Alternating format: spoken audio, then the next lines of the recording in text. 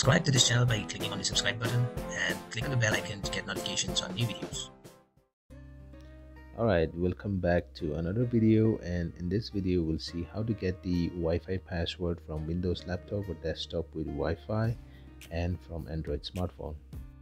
First we'll see how to get Wi-Fi password on laptop or desktop with Wi-Fi. This may be required when the network administrator is not available and you need to get Wi-Fi password yourself from a laptop or desktop connected to the Wi-Fi. For this, you need to go to Control Panel, Network and Sharing Center. Find the Wi-Fi network adapter.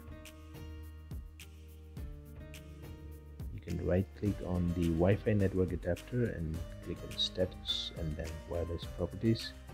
Click on Security tab, click on Show Characters, and you should be able to see the Wi-Fi password set.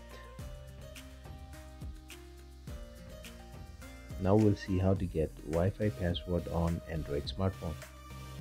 So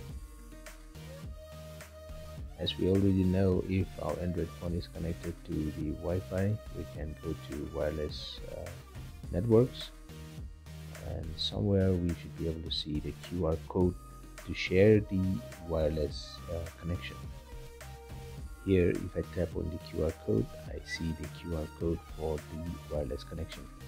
Now if I go to the wireless network properties, there is no mention of the Wi-Fi password in clear text.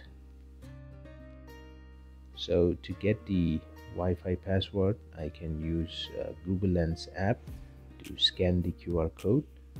I have another phone here with me, so I'll be using Google Lens to scan the QR code on that phone.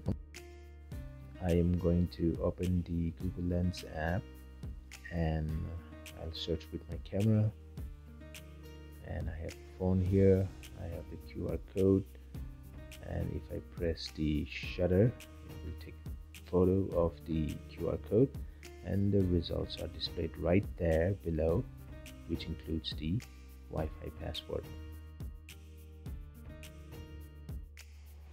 So that's how you can get the Wi-Fi password on Android phone. You can simply use Google Lens app, take a picture of the QR code, and the results will be displayed there, which contains the Wi-Fi password.